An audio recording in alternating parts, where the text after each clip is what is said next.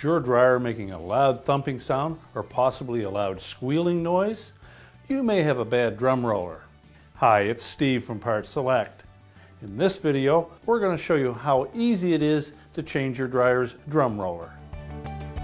Now before we begin this repair, since we will be working inside of the dryer, it's important that we disconnect the power. So either pull the dryer far enough forward that you can unplug it, or locate the electrical panel and turn off the appropriate breaker or remove the appropriate fuses.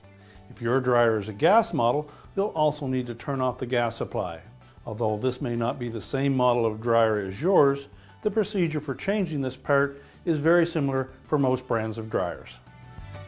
Now to access this component, we typically need to remove the drum completely from the dryer. To do so, the front has to come off, the top, and possibly the console. If your dryer has a rear control panel on it, you may be able to just lift up the top. For models that use a front control, typically you need to remove a couple of screws at the back. Now with the retaining screws removed, typically we'll just pull that top back a little bit. We can lift it off and set it aside. Now with the top removed, we'll then see where the screws are located to remove the console on the front control models.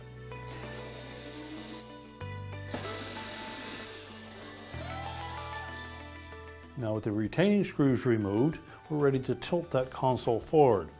Some models may have some plastic clips along the back edge of that console that you'll need to lift up on, but typically we're just going to tilt that forward far enough that we can access the wire harness connections so that we can disconnect those next. Now with the harnesses disconnected, we can lift that control panel away from the dryer, and then we're just going to set that aside. Now our next step will be to remove that front panel and door assembly. On this model, there are some screws across the top and a couple of spring clips that hold that front panel to the cabinet. But also you may find that there are some screws hidden behind the door that attach the front panel to the bulkhead. And typically you'll find them down in the area of the lint filter, so we'll need to remove those as well.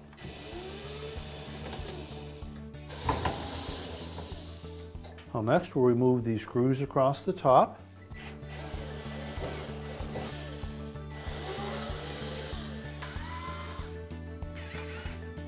Now with the retaining screws removed, we next need to pull that front panel forward. We may need to lift up a little bit on the top to clear those two spring clips. And typically there is a wire harness connector to the door switch assembly that we'll need to disconnect as well. Now typically we can just tilt that panel down a bit and lift it away from the cabinet at the bottom, and then we'll set that aside. Now in this model, to remove the bulkhead, we'll need to first of all remove the support piece across the top because the bulkhead tucks up in underneath of it.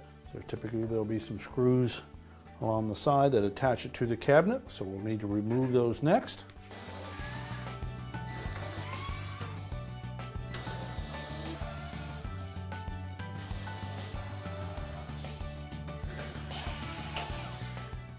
Now this support bracket has a couple of tabs that line up with slotted openings in that cabinet, so we'll need to just manipulate that a bit to remove it, and then we'll set that aside. Now as well, we have a wire harness going to the door switch and to the light socket as well as the control board, so we'll need to remove that from these restraints and tuck that out of the way. Now next we'll need to determine what else needs to be removed before we can take that bulkhead off.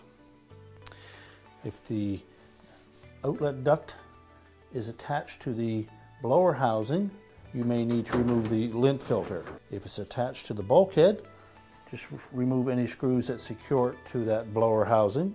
As well, for most dryers that have a sensor dry, you'll typically find a wire harness in this area that needs to be disconnected.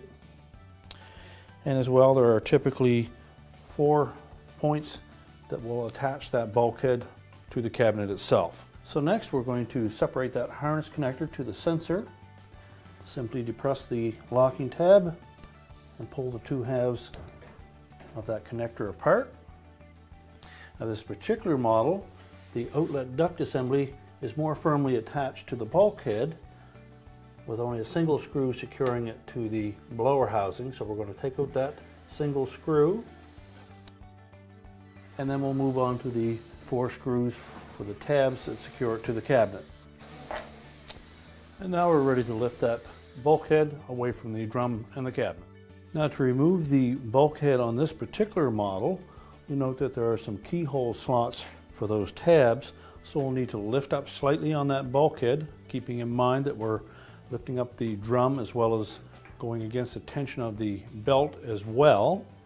We'll probably need to lift up on that drum to release any weight on the bulkhead, and then we can separate it. Now with the bulkhead removed, if we're replacing one of the front drum rollers, we simply need to set this on a suitable work surface where we can remove the old one and install a new one.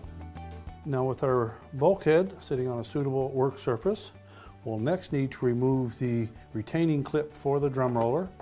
Depending on your model, it might be a C-clip, an E-ring, or one of these plastic triangles. We'll remove the old drum roller. And first we'll inspect that shaft, make sure that there's no damage to it, or if there's any corrosion, we'll want to clean that up.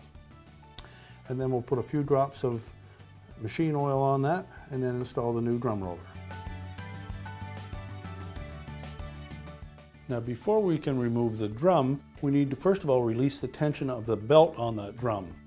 Now the belt wraps around an idler which has a spring pulling some tension on it, and it also wraps around the motor pulley.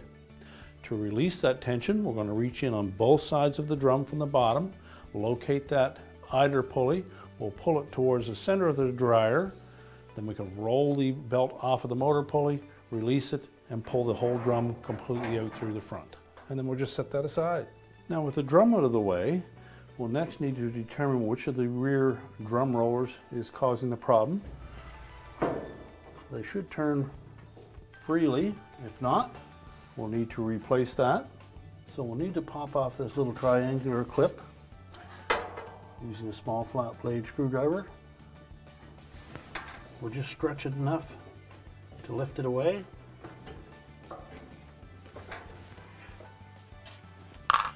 And remove the old drum roller. Next we'll check that drum roller shaft and look for any signs of excessive wear or corrosion. And if there is any, you'll need to replace that shaft as well.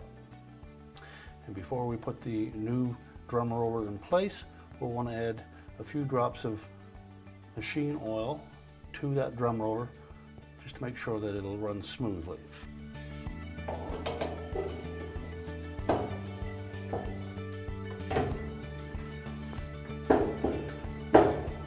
And now we can put the drum and belt back in. Thank you so much for watching this video. We certainly hope that you now have the confidence to change the drum rollers on your dryer. For more videos on appliance repair, maintenance, and cleaning tips, be sure to visit our website. And hey, be sure to subscribe so you don't miss a thing.